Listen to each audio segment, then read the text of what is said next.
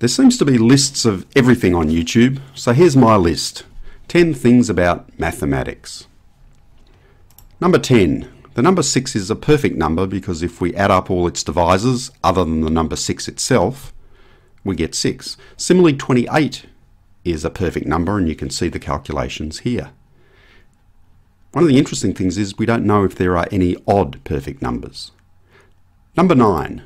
E and pi are irrational. They can't be expressed as fractions, but we don't know the situation with regard to e times pi or e plus pi.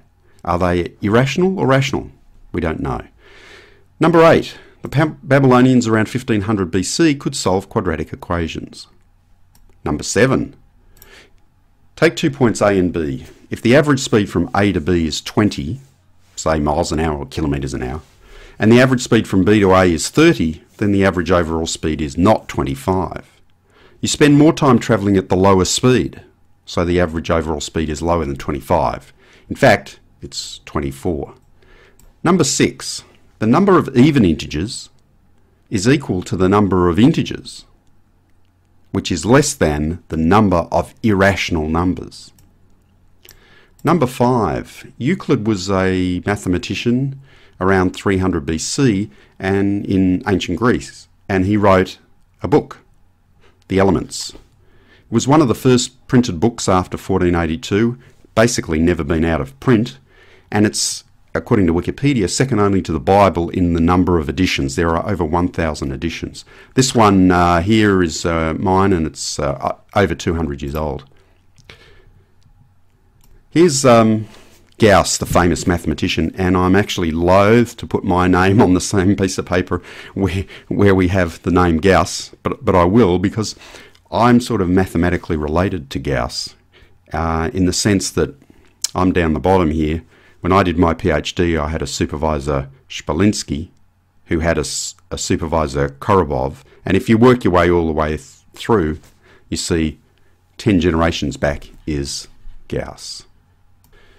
Here's the formula for centigrade and Fahrenheit that allows you to convert. Turns out that -40 is the same whether it's centigrade or Fahrenheit, so if you're ever where it's really cold, and I've certainly never been where it's -40, don't ask someone whether they mean centigrade or Fahrenheit. Only 4 colours are needed to colour any flat map. That's the 4-colour map theorem. But you need up to 7 colours to colour a map on a donut. And the final one. There is only one counting number solution to x cubed minus y squared equals 2. You might want to pause and think about what it is. So the only solution is x equals 3, y equals 5. And one of the interesting things is the way we prove that generally is using complex numbers. So this is pretty mind-blowing. This is a question or a problem simply about counting numbers, and yet we use complex numbers to work out the proof. That's it for 10 things about mathematics. Hope you've enjoyed it.